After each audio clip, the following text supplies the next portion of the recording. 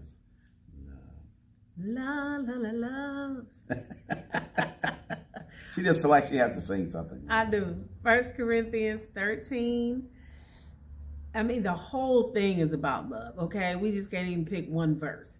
But 1 Corinthians 13 talks about love and how we are supposed to love, right? It's easy to love people that we love, okay? For the most part, right? But there are 4 different types of love in the word real quick, right? There's philios, there's eros, there's agape, and then there's stergos. And so what they are love that's like affectionate love. Then you have your friendship type love. You have your passionate love. And then you have your unconditional love. That is the type of love that is being talked about in 1 Corinthians, where we are, God is challenging us to love unconditionally, right? That we love people, that we not just love the people we know or love the people we love, but we learn how to love like he loved us when we was in the middle of our mess. God loved us when we were dirty, nasty, stinky, when we did not even and still don't deserve to be in his presence. He loves us beyond all of our faults, all of our mistakes, right?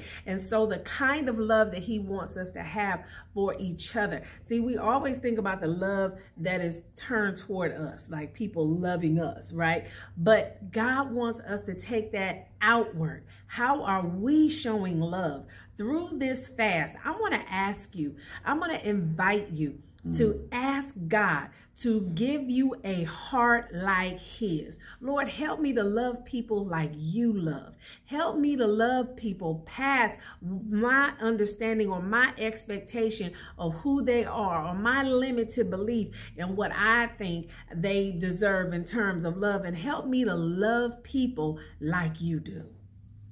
Love. Jesus looked upon the people and had compassion. Yes. Can we look upon people and have compassion? Compassion is just another place of love.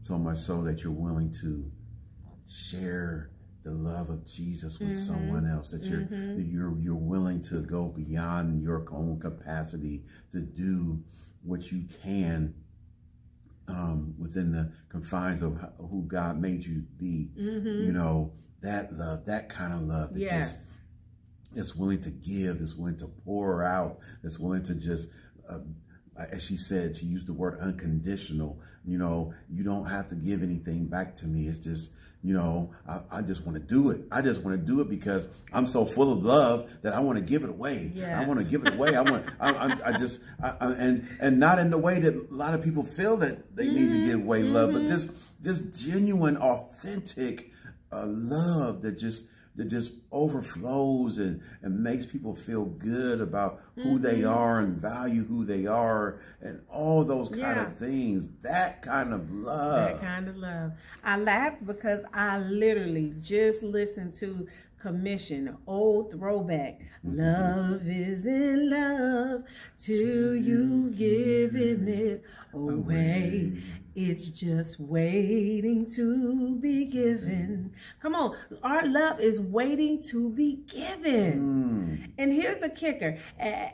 The Bible says that we are known by our love. That's how people are supposed to be able to recognize if we belong to God or not. Because of our love. Because of our love. Do people know you from your love? That's a question. Wow. By this all men know that you belong to the kingdom of God. My God. Now that song gonna be in my head. So today's word